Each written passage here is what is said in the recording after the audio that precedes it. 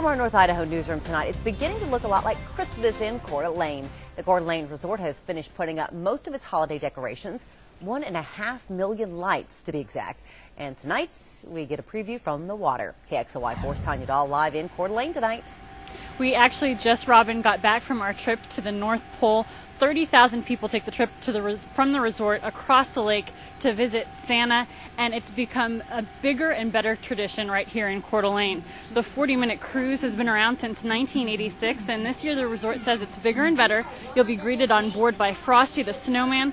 The cruise to the North Pole circles the resort before heading south onto the lake, and once you get across the lake, you'll be greeted by Santa and Mrs. Claus, and that's when you'll find out if you've been naughty or nice when they read your name from a list.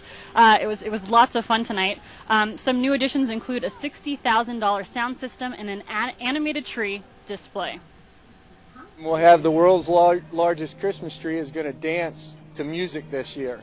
So that's a new element of the program this year.